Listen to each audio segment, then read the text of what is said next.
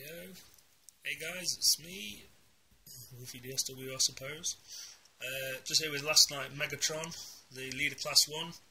Got him from Mr. Hasbro. As of recording this, he is no longer technically my property, so as I have sold him to Mr. Ments, but I figured I'd do a review anyway because I've had him out of the box so I can talk about him a little bit. So, a bit closer, you can see his hideous mug and my equally hideous reflection. Look at those gammy fingers. Yeah, he's pretty amazing to be fair. He comes with, I don't know if you can see them, the awesome flamey jets that can go in his back. I tried to transform him, he's too hard. That's partly why I sold him. The other reason is because I wanted a Switch, and basically I managed to sell him for that. So he looks awesome, his sword's amazing. Pretty much buy this guy and stick his parts on other things. His jet mode, I'm assuming, is amazing. When I got to play with him at Toy Fair, I could not transform him. So yeah, basically. I mean, we've all seen the pictures. We all assume it looks good. Well, Optimus. The blurb says pretty much the same blurb as any other film, any of the other films. You know, Megatron. He's a baddie, and he's back, and he's going to kill Optimus Prime. But he probably won't. Yeah, he does look really cool in the film, to be fair. His gun does a cool automorph pullback thing. Can't show you because obviously he is boxed. Yeah, so that's pretty much all I can say about him. It's Premier Edition. Ooh. Comes with a big sword, comes with big flamey jets. It's got an horrible face. Really like the gun thing. Well, that's basically it, really.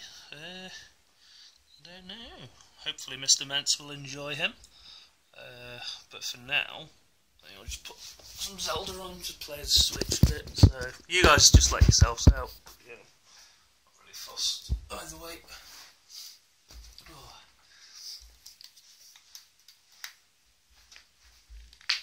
Oh.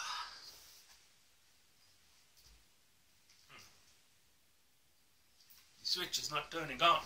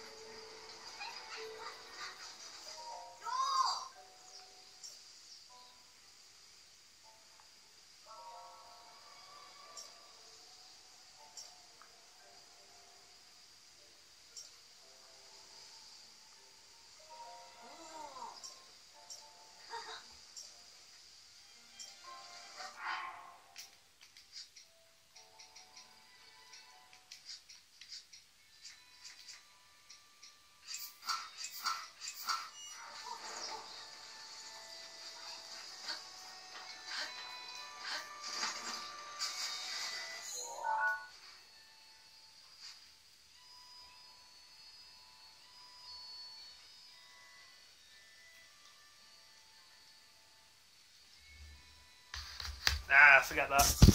Let's just have an extreme close-up of Big E's face. Oh, refuses to focus though. An all random assortment of robots.